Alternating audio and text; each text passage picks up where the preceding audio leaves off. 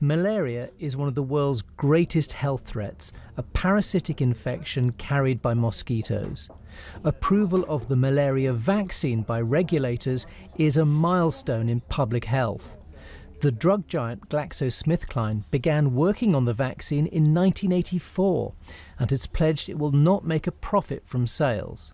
This is a hugely significant moment because this is the very first vaccine that's ever been developed against malaria, against a parasite, and it's shown very significant impact in the studies that we've done to date.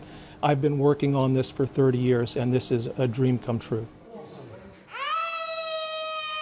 But, and it's a big but, the malaria vaccine does not work as well as scientists hoped. Trials in 7 African countries show it reduces cases of severe malaria in young children by just a third, and then only if they receive 4 doses of the jab. Ensuring that happens will be a major logistical problem in countries with very limited health services.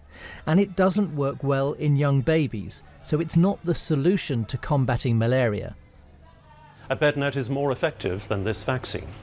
So this is not a magic bullet, having this low efficacy vaccine available for the first time, but it is a very substantial scientific achievement, and one that has been a long time coming because this has been a very difficult field.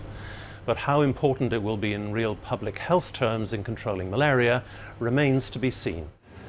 It will now be up to the World Health Organization to decide whether to recommend the vaccine's use in Africa.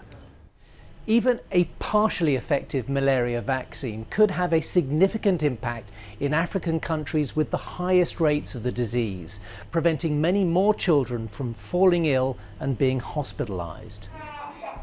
Mosquito nets and insecticides will remain the main protection against malaria, but more effective vaccines are likely to come on stream in the future.